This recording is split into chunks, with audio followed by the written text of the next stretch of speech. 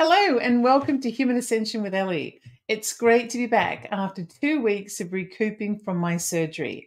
I'm doing great, by the way, and I'm just about ready to get back to normal instead of just normal. Anyway, today I wanted to talk about something that caught my attention just before I went into hospital. It was great timing, actually, because now I've had a couple of weeks to slow down a little bit and look at this subject and gather a kind of a deep dive perspective about some of the info around it. The topic I'm talking about is related to the question of whether or not the Earth is being run by a secret or clandestine shadow government, but not a shadowy government of humans, no. What I'm talking about is the possibility that Earth is being run by a shadowy government of extraterrestrials. In being able to express this story, I'm going to refer to two different men who span different periods of time and have two different connected stories to tell. The first of these men is a fellow called Paul Hellyer. Paul Hellyer was born in August of 1923 in Waterford, Ontario in Canada. He was a Canadian engineer, a politician, a writer and a commentator. He was the longest serving member of the Queen's Privy Council for Canada, all the way up until the time of his death in 2021. Throughout his life, Paul was a man of politics. His political career spanned something around 70-something years. So all in all, Paul Hellyer was reasonably credible, I would say, as a political character and respected by others in the political world. The only problem is that unexpectedly, at the age of 82, Paul made headlines by publicly announcing that he believed in the existence of UFOs. The Ottawa Citizen newspaper reports that Paul had begun demanding that world governments disclose alien technology that could be used to solve problems of climate change. In an interview with RT, which is now Russia Today, in 2014, Paul stated that he believed there were 4 different species of aliens that had been living on Earth for thousands of years. Most of them came from other star systems, although there was still some living on Venus, Mars, and also on Saturn's moons. Now, recently, I've watched Paul Hellyer give a presentation, which I think was done very shortly prior to his death, relating to a couple of UFO-related incidents that you might already be aware of. One in particular occurred towards the end of World War II, around the time of the US's Operation Paperclip. Now, Operation Paperclip was originally convened by President Harry Truman under a different title for the purposes of studying the surprisingly advanced technological know-how that seemed to be coming out of the Nazis during the war. President Truman approved Operation Paperclip as a program, but included a caveat. He said that he did not want any Nazis involved in the program. His caveat was ignored by the US Office of Strategic Studies, which went looking for people to participate in the program. They were looking for scientists and engineers with a background in military rockets development, aviation, and chemical and biological warfare. All the really scary stuff. Okay, so as it turns out, quite a number of the participants ended up coming from a Nazi background. At some point during Operation Paperclip, it became evident that the Nazis were becoming a bigger problem than had originally been anticipated. They were advancing and appeared to be strengthening, and their explanation of how they were making this possible was unclear. There was also a period of time described by Paul where the Nazis moved in and captured some of the scientists working with Operation Paperclip, and they transferred those, or abducted those scientists and transferred them to a secret location somewhere in Antarctica. Now, obviously, this action by the Nazis was considered to be unacceptable by the US and its allies. And so the United States convened 13 military ships and 4,700 Marines to Antarctica to find the Nazis and the stolen scientists. It was somehow in that period of time during which the US and the Nazis were actually engaged in fighting, when it's reported that suddenly, out of nowhere, a number of flying saucers appeared to rise from the ocean and become visible in the sky. As a result of this sighting, and probably other things, the United States aborted their mission and left early and returned to the US. But that base in Antarctica, which was originally run by the Nazis, well, apparently, according to Paul, it's still there. I don't know whether it's operating anything, but it appears to physically still be in place. So fast forward around 10 years, Paul Hellyer is still working in government and the Roswell UFO crash incident occurs. The way it's described by Paul is that a number of flying saucers crashed in Arizona and the crash was witnessed by a number of people. One of the flying saucers was retrieved by the US military. At the time of the crash, the newspapers reported quite spontaneously the time and the place and described the incident as it had been described by the various witnesses who saw the crash. But a few hours later, the military conducted a press conference about the same incident, and during this time, they said that there was no such thing as flying saucers. Of course they did. And that what the people had actually seen was just a weather balloon. Okay, so Paul Hellyer claims that there was a survivor of the Roswell crash, an extraterrestrial who was retained by the US government. He learned to speak English, which is phenomenal, and explained that he came from a binary star system in the southern constellation of Reticulum called Zeta Reticuli. Paul Hellyer also claims that although it was highly classified at some point in his life, he was able to listen to a taped recording between this extraterrestrial creature and the nurse who was tending to him at the time. I don't know.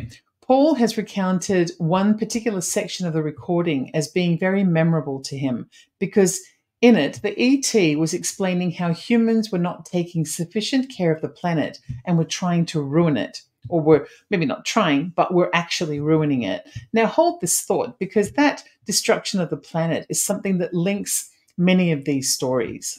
The way that Paul Hellyer describes it, both the United States and the former Russian USSR both sold their souls, I say in inverted commas, for the purpose of gaining ET expertise and technology. Later, when Ike Eisenhower became president, he had some direct experiences, apparently, with extraterrestrials, it seems, and they had supposedly offered him the good life by giving him the technology and medical and agricultural expertise that he wanted in exchange for a promise that humans would give up their atomic weapons. Well, as you can probably guess, by today's, threats in the world, Eisenhower did not agree to those terms.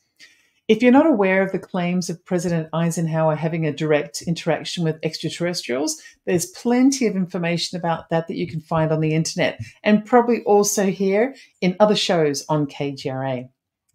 Another thing that may be noteworthy is that since the Roswell incident, President Eisenhower actually asked to go there on a number of occasions to view the site himself, but the military wouldn't allow him to go.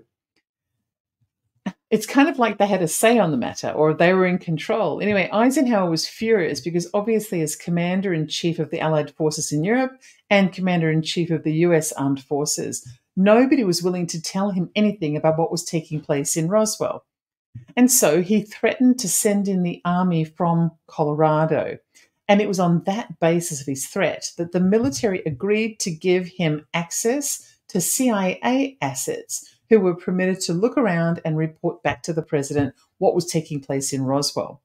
What those CIA assets came back with was that the United States supposedly was back engineering a flying saucer of ET origin. Now, this is the story by Paul Hellyer. Whether or not it's true or whether it's conjecture, I'm not really sure. The way Paul describes it, ETs are very concerned about atomic weapons. The cosmos is a whole thing. And every time someone sets off a bomb, it affects the entire cosmos. They were terribly concerned after the first bomb was dropped in Hiroshima in 1945. And of course, the money showed up soon after Roswell. It was Rockefeller who somehow managed to gain access to some of the ET knowledge, supposedly, and he set things up so that private industry would be able to access some of this knowledge. Interestingly, when Ike Eisenhower left the presidency, he made a statement that has since been argued as the kind of cryptic warning of some kind about the relationship of convenience between ETs and US private industry. Eisenhower's statement went something along the lines of, and I quote, Beware of the industrialized military, unquote. Many people believe that this statement was a declaration of warning that ETs had taken over the military and that extraterrestrial technology had fallen into the wrong hands here on Earth. Interestingly, Eisenhower is not the only one to have said something cryptic of that nature. Bill Clinton also said once that there is a shadow government inside the government that he appears to have no control over. And also, former Senator for Hawaii, Daniel K. Inouye, once said, and I quote, "There exists a shadowy government with its own air force, its own military, its own fundraising and mechanism, and the ability to pursue its own ideas of the national interest, free from all checks and balances and free from the law itself," unquote. So it sounds a little as though the implication made by Paul Hellyer is that there is a shadow government running everything that links in some way to the extraterrestrial phenomena. But I still don't really have enough information now to be able to make a judgment about that. So let's keep going and let's see if we can find something else. So let's now talk about a fellow who you may not have heard of, even though he's been around for a very long time. And he's been talking about the same thing consistently over and over again for many years.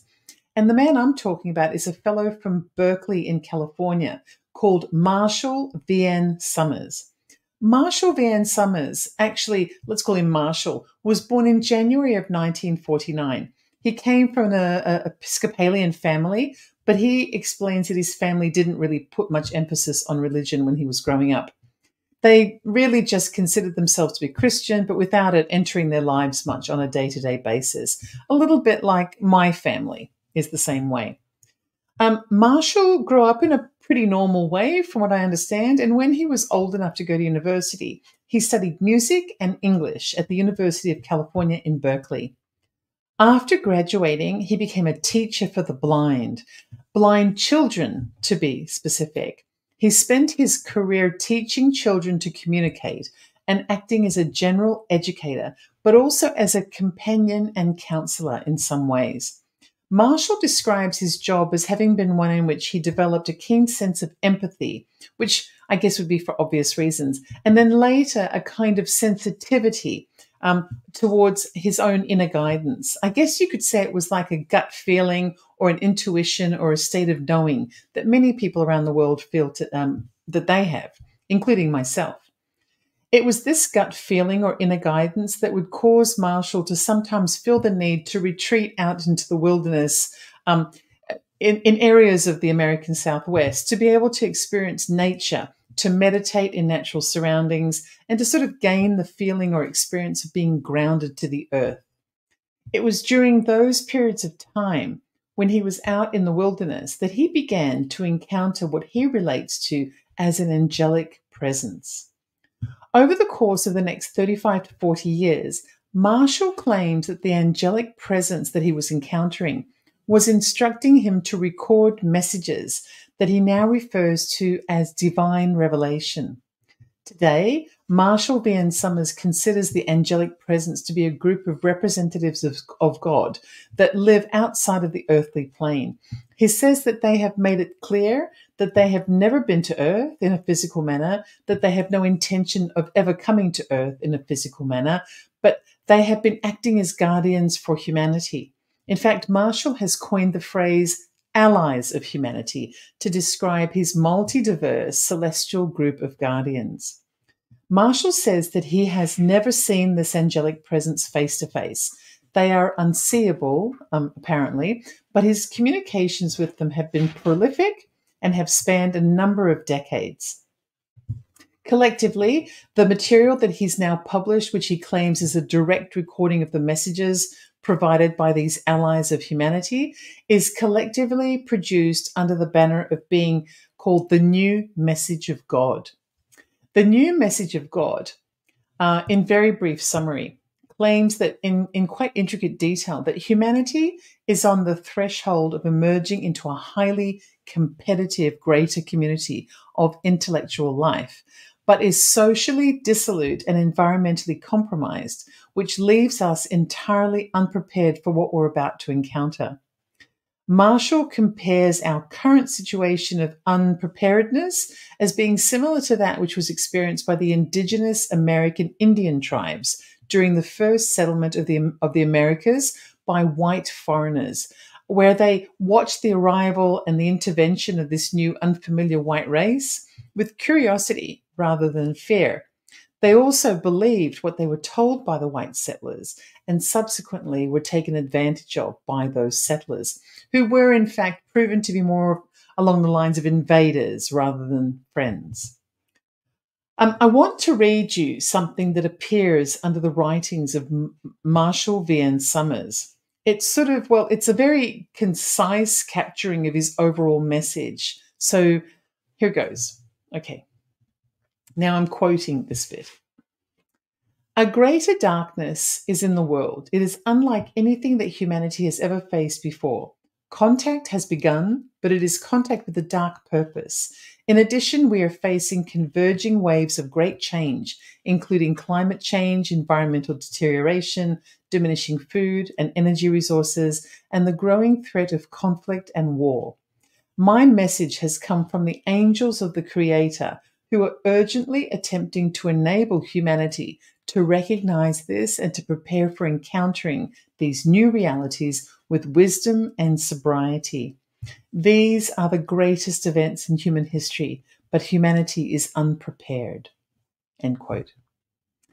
As a result of his encounters, which began in around 1983, from what I understand, Marshall spent the first 10 years or so recording these supposed messages. But then in 1992, he opened a center called the Worldwide Community of the New Message of God. He did set himself up, and he does have worldwide adherents that believe that he is a prophet of some kind, on the same level as the prophets Buddha and Jesus and Muhammad are considered to be. This is on the basis of the fact that he claims to have been in direct receipt of an otherworldly communication with the powers to be able to change the course of humanity here on Earth, if only we would listen. In total, Marshall V.N. Summers has transcribed something in the vicinity of 10,000 pages of communication with this angelic presence. Now, in very simple terms, the concept of the new message of God is that was received by Marshall Summers can be summarized quite simply.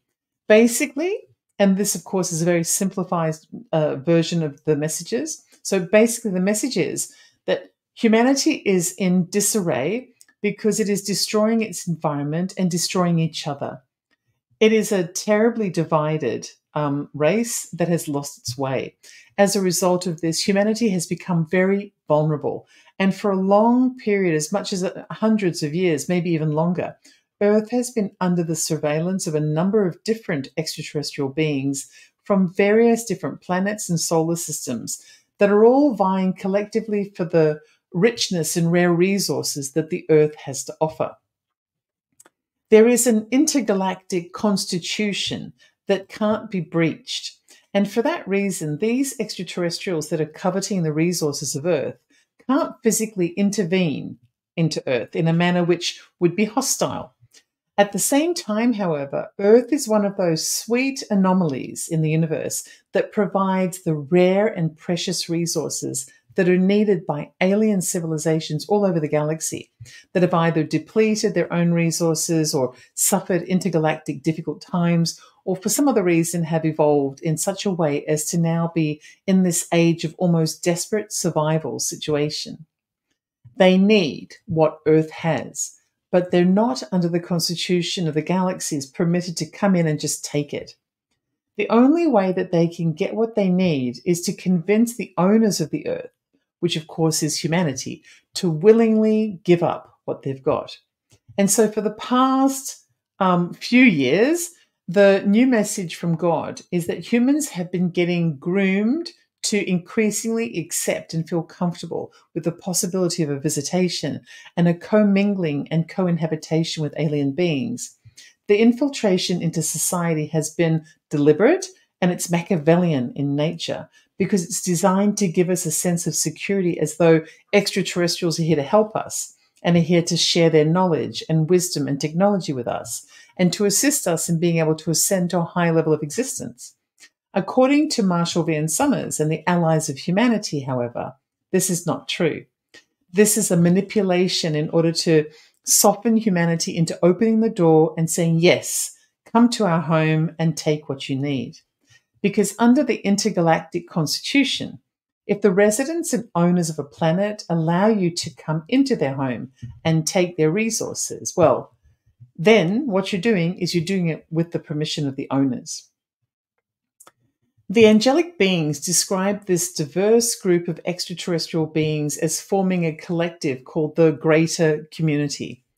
And their intention is apparently not visitation so much as intervention. The angelic beings that comprise the Allies of Humanity, on the other hand, are not extraterrestrials as we would understand them to be. They are literally an angelic presence. The reason why this distinction interests me is because the interaction that Marshall claims that he's had with these Allies of Humanity is, and this collective voice, is that it's sort of like an amalgamation in some way of a variety of different types of angelic presences all working together on behalf of the Creator. And he's never seen these presences, but they still appear to him in a similar way as the Chris Bledsoe experience has occurred. Now, for anyone who's not familiar with Chris Bledsoe, I would urge you to start listening to this radio show from the beginning. His story appears in some detail in episode 1 of the show. I've called that first episode Convergence, if you want to find it easily. I also talk about Chris off and on in subsequent episodes. And I have a playlist devoted to Chris Bledsoe's experiences in the Ellie Dreams Down Under channel on YouTube. However, briefly, Chris is a man who claims that nearly 20 years ago, he had an initial encounter of lights in the sky and an extraterrestrial sighting that appeared to have followed him home. And over the course of the next 15 to 20 years, this developed into an ongoing interaction or even a relationship with an angelic presence that he refers to as the Lady in White. Well, there are a lot of similarities between the Chris Bledsoe story and Marshall V. Summers and his story. The differences really do lie in how they have moved forward after their experiences in different ways.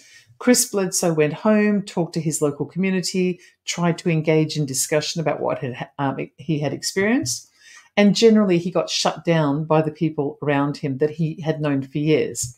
However, he did spike the interest of the US government, and as a result of that, he now goes down in history as being probably one of the most closely examined and tested UFO or extraterrestrial experiences of all time. On the other hand, Marshall V. Summers also retreated to his own private space, but he began recording all of the messages that he had been receiving. And then after approximately 10 years of consistent communication with this angelic presence, he started coming out of his shell and ultimately opened a spiritual organization and started preaching this new revelation that he claimed he had received. A new revelation, a little bit like a new Bible for a new age of existence, perhaps. Marshall Summers Society for the New Message of God is a religious, non-profit organization which is both the publisher of Marshall Summers books and recordings, which are now printed under the title of the New Knowledge Library. And it's also a religious order. Marshall Summers and his son, Reed Summers, work together particularly in the external communications area of the society. They find an audience among those who have shared interests as they do. They speak on subjects that include, for example, spirituality, prophecy, extraterrestrial life, destiny, the purpose of life, and humanity's relationships, and the concept of striving for inner peace. They also talk about exotheology. And for anyone who isn't aware of what exotheology is, it's the phrase that was coined in around about the 60s or 70s, and it relates to the examination of theological issues as they pertain to extraterrestrial intelligence. It's primarily concerned with either the possibility of theology being a coded expression of extraterrestrial visitation or of theology and extraterrestrial life having been related in other ways. If you haven't heard about Marshall V.N. Summers, you may be surprised to hear that he is a prolific writer. He's written over 20 books and manuscripts, all of which have been published, and his writings have been translated so far from English into, I think it's around about 35 different languages from around the world. He's not a secret to anyone. However, he's not well known, even when it comes to the extraterrestrial enthusiast communities. And what makes him, that kind of makes him really interesting, because what it demonstrates is that he's not striving to become famous like some people do. As we know, he has maintained a consistent message for 40 years on the basis of what he claims are first-hand messages that were received from an otherworldly presence, which is angelic in nature and directly linked to the creator of humanity. The thing about what Marshall Summers says is it does seem to sort of resonate in a way, and I'm looking at it from a relatively superficial standpoint, of course, but I've researched him significantly, and he's produced 10,000 pages worth of writing, so I've not had an opportunity to read all of those 10,000 pages. However, I have read a lot, and what is written does seem logical, which makes him very interesting. I think it's important to link the things that he says to the claims that are being made by extraterrestrial experiences or UFO abductees, and also some spiritual experiences. For example, there are countless people across the world that claim that they were abducted by the extraterrestrial beings that we know of as the Greys. And in almost every instance, the encounter is not a pleasant one. This is very much in keeping with what Marshall V.N. Summers is saying. He says that there is an exercise taking place which is in agreement with a small segment of governments around the world, or perhaps military segments of governments around the world, where extraterrestrials have been granted permission to experiment on and test a certain percentage of humans in exchange for sharing technology and wisdom with those governments. And the people that they're being licensed to interfere with have no idea that they have been chosen.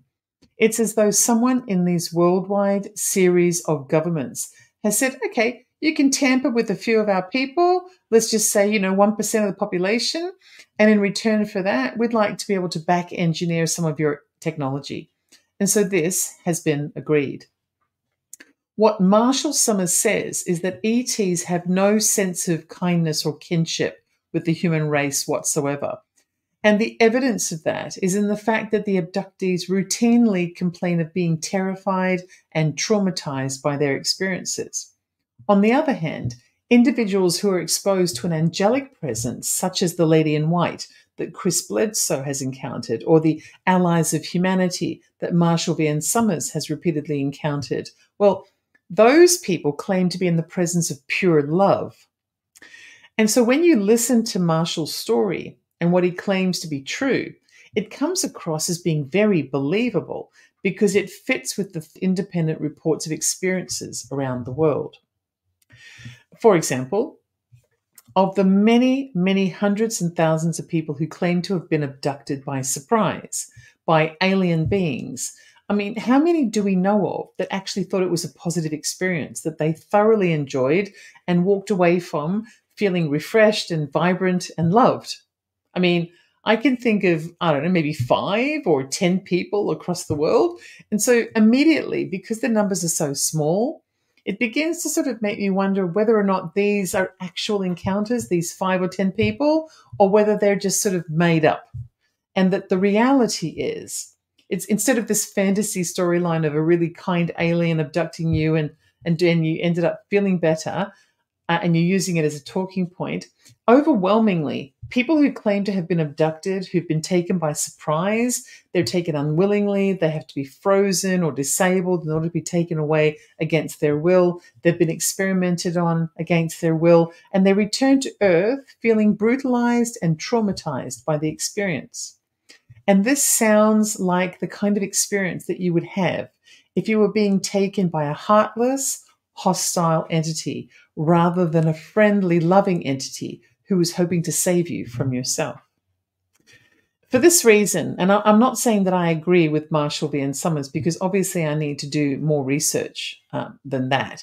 But I have to get to know everything he has to say, and I need to read all of the material, which is a lot, and see all of his interviews. However, it is very hard to ignore him because what he says fits with what is being reported elsewhere around the world. It also appears to validate the idea that there's more than one kind of presence that sits outside of the earthly realm. There is the extraterrestrial physical element that exists, and then there is this ethereal, almost holographic angelic presence as well. And more often than not, the experiences of the extraterrestrial variety are surprisingly unexpected and traumatic. And the experiences of the angelic presence are unexpected, sure, but filled with love and comfort and compassion. But also, those ones are coupled with warnings about the extraterrestrials.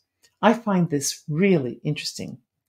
Marshall Van Summers also says that part of the warnings that he's received are that the ET enthusiasts who are vying for disclosure are celebrating this concept of extraterrestrial life and visitation to Earth and cohabitation with humans as being a positive thing, something that humans can learn from that will help them to ascend and will help them to be able to take care of the Earth and take care of ourselves and become better human beings, more evolved human beings, and a more evolved race of humans. And Marshall Summers says that this is actually a misconception and that it is a deliberate thing. It's by deliberate design that humanity is being encouraged to feel this way because it means that we will let our guard down. The intention is that once humanity's guard is down sufficiently, which he claims is going to happen very, very soon, in fact, then an intervention is going to take place. And the purpose of the intervention is to take over the Earth in such a way as to directly benefit from its resources. You know, this reminds me of a dream that I had about 2 weeks ago. Just before I went into hospital, I had a dream that I was following around an unearthly being and I was trying to talk to them a little bit like I was a member of the paparazzi. And then they suddenly turned around and gave me a brief message that I didn't understand at the time, but it kind of makes sense now. I woke up from the dream and immediately texted the message to myself verbatim in my mobile phone. The message, it really was very brief. It didn't make any sense at all. It simply said, and I quote, "They don't have to build," unquote. At the time, like I said, it didn't make much sense to me. But that dream was the night before. And then the next day, one of my viewers on the Ellie Dreams and Another channel sent me a link to a Marshall Van Summers interview. I'd never heard of him before, but I watched the interview, which I found kind of interesting. So then I found another interview somewhere, and it sent me down this rabbit hole, as happens. And you may or may not be like me, but yeah, I love a good rabbit hole. There is something that I've seen in one of the Marshall Van Summers interviews where he said, I want to make sure I get this right. Okay. He said that what makes Earth so attractive and humanity very attractive to the extraterrestrials is that we have this beautiful, resource-rich planet, but we have also built it up with infrastructure so that it can be utilized. We have scientific establishments and our knowledge of technology is also growing. We already have the infrastructure in place that makes us a very attractive workforce for extraterrestrials. Marshall says in one of the messages that he received from these allies of humanity that the ETs are intending to put us to work. So the whole idea is that in a very short space of time, they're planning to intervene at Earth. They couldn't do it forcibly because of the galactic constitution. So they have been manipulating us via proxies who are either paid off or have also been manipulated themselves. And this manipulation has been going on for hundreds of years. We are very close to being ready to accept a visitation, which of course they intend to give us very soon. But not so much a visitation, it's more of an intervention. And by that time, we will be welcoming it with open arms. They will enter our planet, infiltrate society, and harness the human race. They will have us work for them as a physical workforce, and they will be reaping the rewards. So basically, they're manipulating us into becoming their slave labor. Now, I just thought that was an interesting thing to mention because obviously the day before I I discovered Marshall V. N. Summers even existed, I had that dream that included the message that they don't have to build. No, they don't have to build because we've already built the infrastructure for them. And that is something that Marshall has directly stated. He says that ETs find it very beneficial that we've already done a lot of the building work that would be needed. Now, the missing link here that coincides with Paul Hellier's recounting of UFO-related events, which is also mentioned by Marshall V. N. Summers, is that ETs do appear to be actively intervening in order to prevent us from using nuclear weapons, because the Earth's resources need to be preserved. But Marshall is clear about this. He says the ETs are not protecting us. They don't care about us, according to Marshall. They want to protect the Earth because they have a stake in its survival. In the meantime, they're creating a hybrid race that can survive on Earth. This is something that Marshall Summers says is part of the messaging that he's received. And so when I think about all of the similarities between the Marshall V. N. Summers encounter and teachings and revelations that he claims came from an angelic presence working on behalf of the Creator, it seems so logical, and it seems to so closely relate to many of the encounters that are being reported in a variety of other different places all over the world. And it's even just as the Lady in White told Chris Bledsoe when she claims that she and other angelic beings had been, and I quote, holding a dark force at bay, unquote. And so I thought that it would be worthwhile spending a bit of time in this episode doing a word-for-word read of one of the messages received by Marshall V. N. Summers. And so I'm going to do that now. This is a direct quote, quite lengthy, as it was received by Marshall V. N. Summers on May 27, 2011, while he was in Boulder, Colorado. The body of content that I'm about to read is a word-for-word transcript of the message received, but the title of the message was created by Marshall. He called it Entering the Greater Community, and this is the first time I'm reading it myself, so it's going to be new for me as well as for you. So let's begin. God's new revelation opens the door to a universe of intelligent life, providing perspective, insight, and understanding never available before. The human family does not realize its vulnerability to this greater community, nor its relationship with this greater community. Living in isolation for so very long, your whole notion of yourself, your notion of creation and the divine are very much associated with this one world alone. And yet so many people in the world today have roots in the greater community, for much of their previous experience occurred there before coming into this world in this life. It is like you are an isolated tribe never discovered by the outer world, not knowing the greater powers that exist around you, and completely unprepared for the day that your existence would be discovered from the outside. But of course, humanity has been broadcasting out into space, quite foolishly, of course, and so your presence is well known to your neighbors and to other groups who are watching the world with great interest. For some, you have been studied for a very long time. While they might find your deeper nature incomprehensible, your outward behavior can be easily discerned and is quite predictable.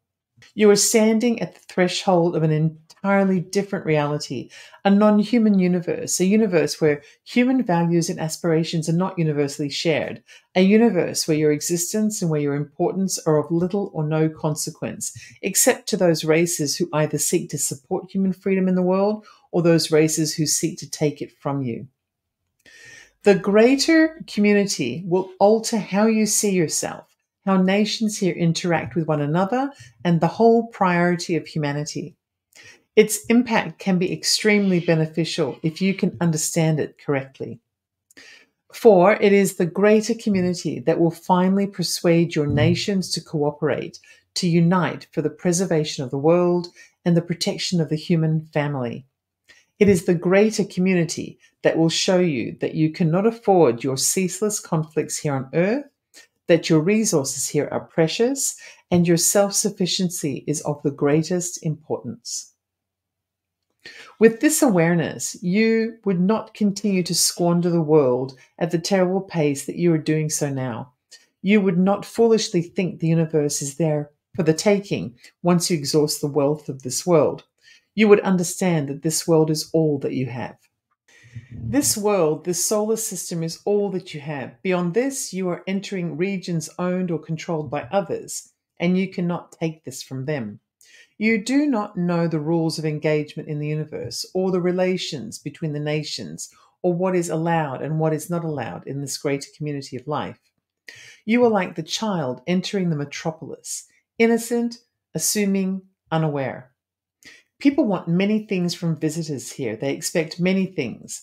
People feel they are very important in the universe and that others would naturally come here to help you or to give you what you wanted and needed. People think contact is kind of a thrilling adventure, a holiday from the mundanity of human life. They want to think of this contact that it would be very positive and beneficial because they do not have the strength or the courage or the preparation to consider it in any other way. God's revelation is providing you a window into this greater community of life, a window that only God could provide. For there is nothing in the universe that God is not aware of. No race can certainly make such a claim. No race has the comprehension of even this one galaxy. No race has a comprehension of the deeper nature of humanity. Even those new races in this region of space who are free and self-determined, even they cannot fully understand what human nature really means. But everyone in the universe is seeking resources, and the more technologically advanced nations are very dependent upon this. You do not reach a place where this need ceases to exist because as you advance technologically, the needs escalate in order to respond to it.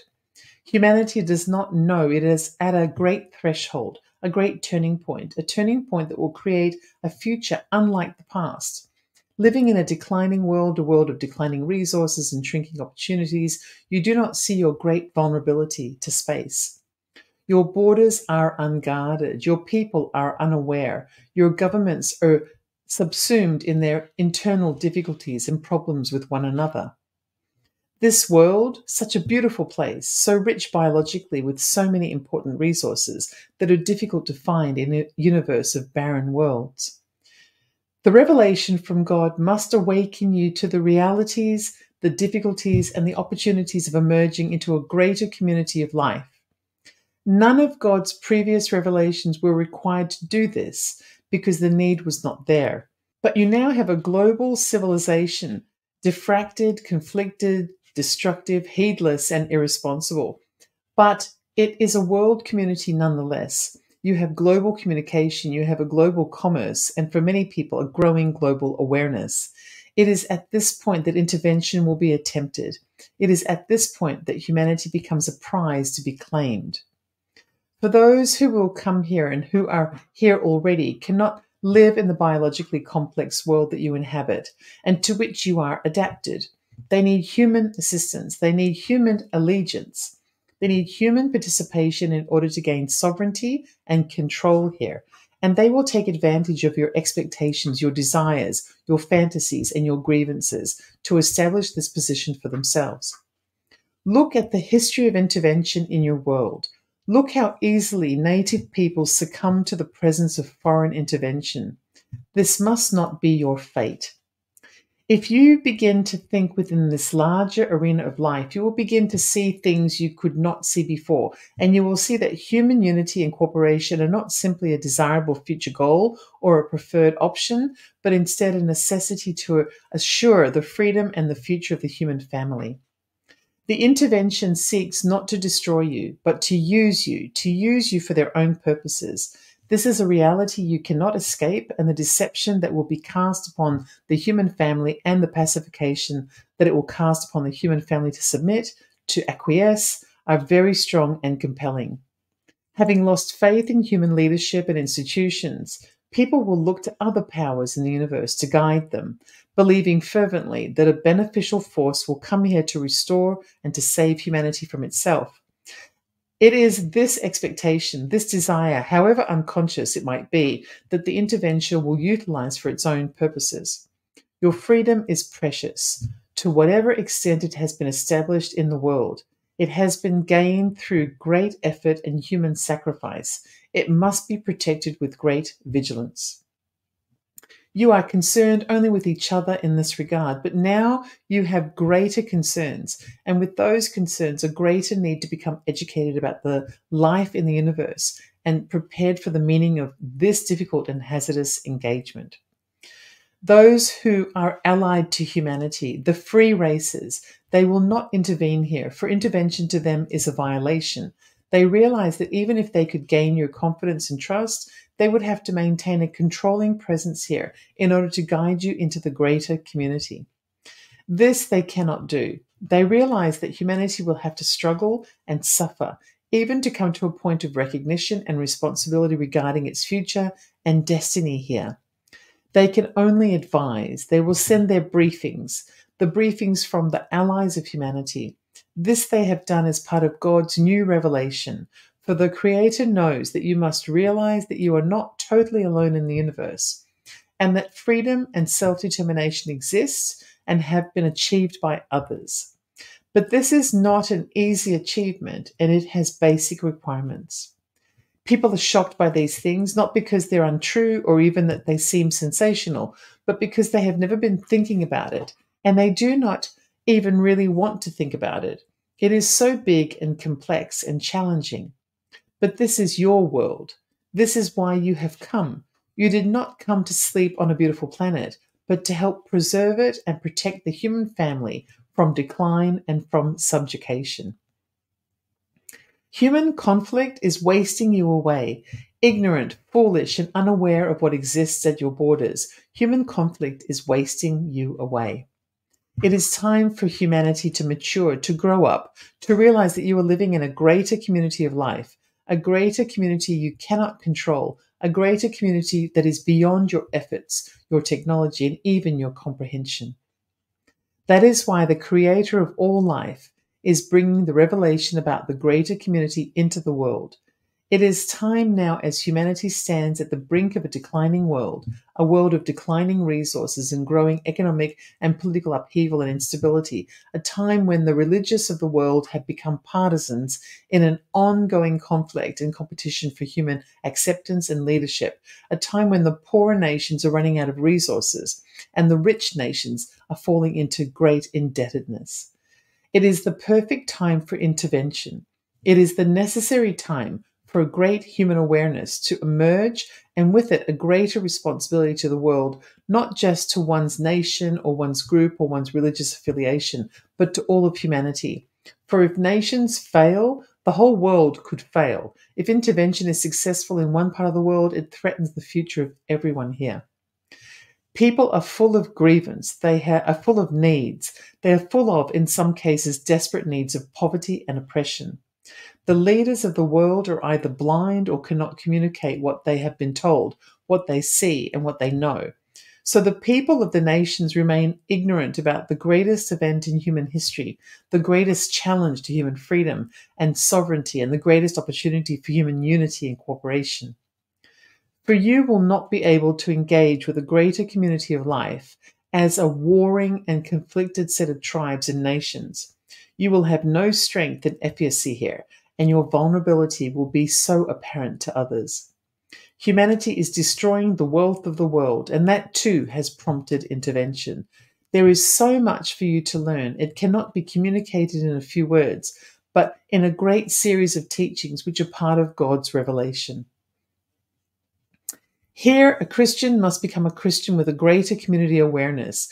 A Muslim becomes a Muslim with a greater community awareness. A Buddhist and a Jew gain a greater panorama of view to which their religious teachings must become relevant. If religion in the world is to educate and to enlighten, it must have this greater capacity and awareness. You cannot be fooling around in the face of the greater community or in the face of the great waves of change that are already occurring in the world. It's time to grow up. Humanity has great strengths. You have not lost your connection to the deeper knowledge that exists within each person. You have not become a regimented, secular, technological society, which is so common in the universe. You have not lost your freedom or your greater sensibilities entirely, although that is being threatened with each passing day. The needs of life are fundamental everywhere. Advanced technology does not relieve you of these needs entirely, and in fact can escalate them tremendously. Do you think that great technological societies in the universe are not desperate for resources, resources that they now cannot create themselves but must trade and negotiate for from far, far away? They have lost their self-determination. They are controlled now by the very networks of trade upon which they depend. To be free in the universe, you must be self-sufficient, you must be united, and you must be very discreet. Those are the requirements that every nation, every world, every race must establish in a greater community of life. Here you can see the danger and the seduction of humanity receiving technology and resources from beyond the world. What a great attraction that would be. What a great seduction that is. Once you lose your self-sufficiency, everything is lost that you value. For you will not be able to establish the terms of engagement to gain access to those things upon which you have now become dependent. Other nations will determine your behavior and your participation. It is a fact of life. You cannot take your local universe by conquest because you will be opposed by everyone. This is a very different picture from your movies and your science fiction and your fantasies, your hopes and your unspoken expectations. This casts a very different picture on the importance of human unity and cooperation here on Earth, the importance of securing and building human freedom, and the power and presence of knowledge that God has placed within each person. Here, freedom is not simply to become indulgent and unaccountable to anyone or anything else. It becomes an essential element of your participation in life. Here, your greater gifts can be called forth, for you realize you are here to serve the great and imperiled needs of humanity. Here, everything within you that is true and genuine becomes activated and called for. Here, nations will cease their endless conflicts and try to create stability for themselves and their neighbors, to assure their future well-being and to protect themselves against intervention from the outside. The world will not be taken by force, for that is not allowed in this part of the universe. It will be taken through seduction and persuasion, through capitalizing upon human weakness and conflict, human superstition and unfulfilled human needs. Brute force is rarely used in this part of the universe. Greater, more subtle means are employed to protect the resources of the world and to gain ascendancy through persuasion, deception, and secrecy. Humanity is still a clumsy, violent race in this regard, but even that is changing here on Earth. We give you these perspectives because this represents the love of the Creator. Though it might be overwhelming or frightening at first, it is a reality to which you must become aware and accustomed. You must think now not only for yourself or for your community or for your nation, but for the whole world, because that will determine your fate and destiny and the well-being of your children and the children of the world. It is a great shift in consciousness, a great and necessary shift now. People will resist this, of course. They will take refuge in their religion. They will take refuge in their political ideology. They will take refuge in human rationality. But life in the universe is not dependent upon these things. Life is happening whether you are aware of it or not, whether you are prepared for it or not. It is not a matter of perspective. It is not a matter of ideological orientation. It is really about paying attention, being observant and objective and honest with yourself. This is a great challenge, but a necessary challenge, and a redeeming challenge if it can be met honestly and sincerely. You have the eyes to see and the ears to hear, but you are not looking and you are not listening. Everyone around you seems to be obsessed, preoccupied, or oppressed. Who will speak to them? Who will teach them? They may not hear our words. Who will speak to them? You need only point to the revelation, for you yourself cannot explain life in the universe. You yourself cannot explain the great waves of change that are coming to the world. You yourself cannot explain what human spirituality means at the level of knowledge. You yourself cannot explain wisdom and knowledge from the universe. You yourself cannot explain humanity's greater destiny and what must be done to achieve it. For this, you must turn to the revelation, for the revelation is greater than what any one person can understand. Point to the revelation, for that alone holds the preparation for humanity's future and destiny in an emerging world. God is giving humanity what it cannot give itself.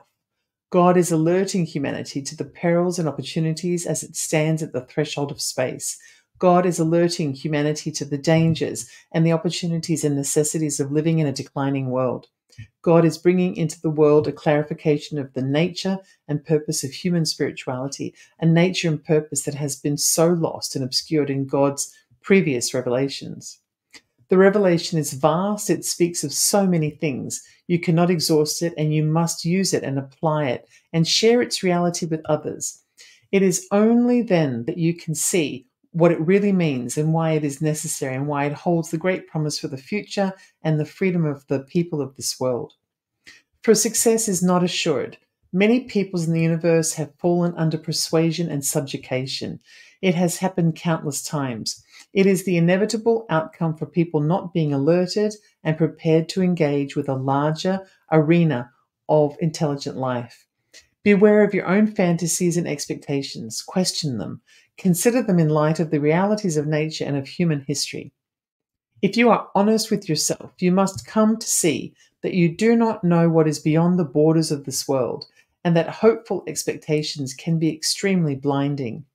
You must be prepared for anything and everything, just as you must be prepared for anything and everything functioning in this world, in human relationships, and through the activities of life itself. To be free, you must be strong. To be strong, your mind must be clear. You must see clearly. You must hear the truth. You must be objective about your life and circumstances. You must look upon the world not with grievance or avoidance, but with compassion, patience, and determination. If you are to forge the groundwork for a new future here, to play your small but important part here, then you must have this approach. Accept this gift of love and revelation. It brings with it great responsibility, but also great strength and great promise. You are not living yet the life you were meant to live because your life is not engaged with the greater reality that lives within you and all around you. For humanity, this is a great turning point, and for you, it is a great turning point. People of the world must awaken to the greater community and to the condition of the world you live in. You must learn of your greater strength and greater wisdom that God has placed within you to guide you, to prepare you, and to protect you. God has spoken again. It is for the greatest purpose to meet the greatest sets of needs. So there you have it. That is one of the messages that appears in Volume 1 of the New Message from God, as transcribed by Marshall V.N. Summers. I'd really love to know what you have to think about this, and whether or not you'd like me to read more of the information that he is imparting. And I'm actually going to be continuing on with a discussion about Marshall V.N. Summers and the Allies of Humanity in the next hour, where I'm going to be meeting with Renee Barnett at Night Vision Radio, right after the break. So I do hope that you'll stay with us.